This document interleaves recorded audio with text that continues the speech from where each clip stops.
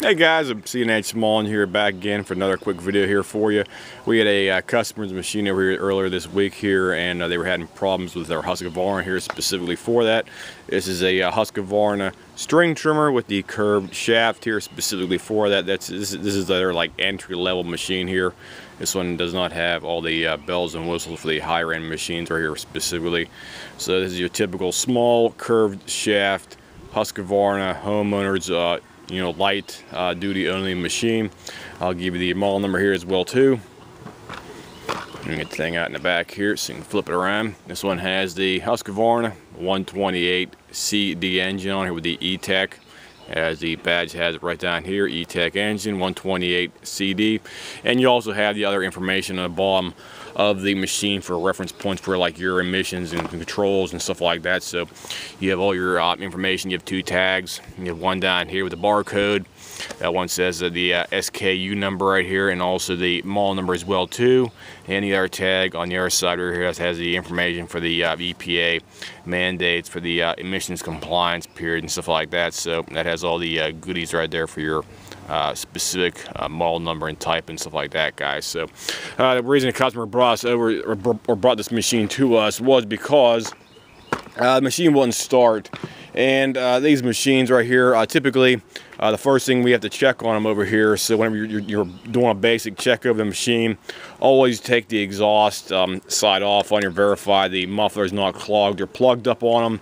And they do have a spark arrestor on the actual muffler over here as well too. Let me see if I can show you that right here, but you can see it down inside. It does have a spark arrestor down inside here, and you want to verify the spark arrestor is clean or possibly plugged up right there for that, because if you have a no start situation, the spark arrestor can become totally clogged, and you need to have that thing verified first to make sure it's okay. And the second thing is you have the muffler off, make sure the ports are clean, make sure the you don't have any kind of scoring down inside the cylinder wall and stuff like that as well too. You have to check on the exhaust, and also on the other side, the intake side as well too, while you're shining some kind of flashlight straight through the actual piston bore down inside for verification that it is indeed in good shape. And you also want to do a compression test on the machine. This one right here hit a compression of about 120. I think I wrote on the tag here. So hit about 120 psi in the engine right here. So the engine is still mechanically sound. So we told him to go ahead and have it repaired, because he was on the fence about getting the thing repaired or not. And I basically told him, your engine is in functional shape. Your crank's not loose or bent or broke or anything else like that. You have good compression, and the cylinder is nice and tight on the actual crank as well too, because two strokes sometimes they can have the cylinder bore come loose on there. It can be like rocking back and forth down inside, and it's not going to seal right. Everything looks good on this guy's engine. We did install the new spark plug on this one. Let me flip it around and show you that. Got a new carb down inside here. Also got a new, let me see here, intake gasket. I'm going to put a new intake gasket on here. The air filter looks relatively okay. We did put the old air filter back inside there. New carbs on the machine, functioning great. We also put new fuel line down inside as well. You can see the new fuel line down inside. It's right down inside. I'm seeing get a better shot. Sorry about the lighting on here, but there is new fuel line on the machine down inside there. We had to put the new fuel filter in here as well too. So we got a whole fresh tank of gasoline in here right now, and fill up all the way to the top, because I typically like to leave my machine sit overnight for about 24 hours and verify it's not going to leak or anything else like that. So new fuel lines, new fuel filter, cleaned out the tank, new carb assembly, new intake gasket. You always have to replace these intake gaskets, because sometimes they can stick on a carb, and when they stick on a carb, they tend to pull themselves apart whenever you take the carb off there. So it's always advisable to install a new intake gasket on your machine when you're doing the fuel system overhaul. And we also put a new spark plug in here, as I said before. So we'll go ahead and fire this thing up right here, and you can see how it's running right now, guys. So hold on, guys, wipe up my camera down here real quick.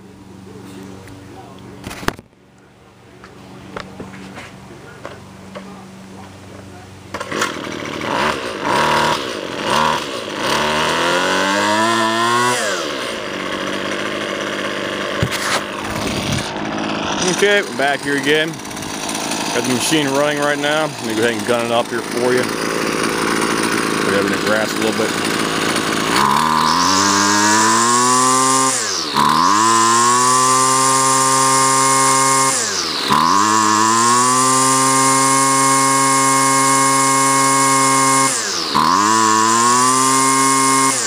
That thing's still a little cold out here. I just got done starting up. It had been sitting overnight right there for that. So.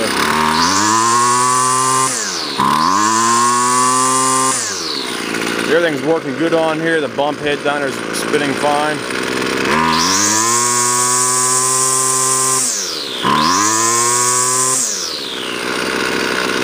Make sure it stops. There we go, it's stopping. So it should not be spinning over while the machine is idling. So it looks like it's working okay for us.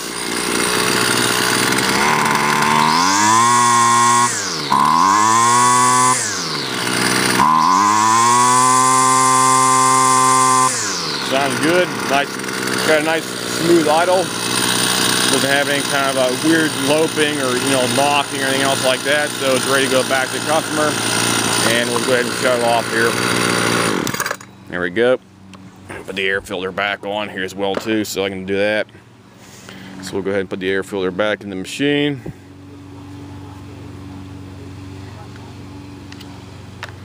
Nope, let me flip it around. There we go. Get out of the way there. Okay. Line that up good.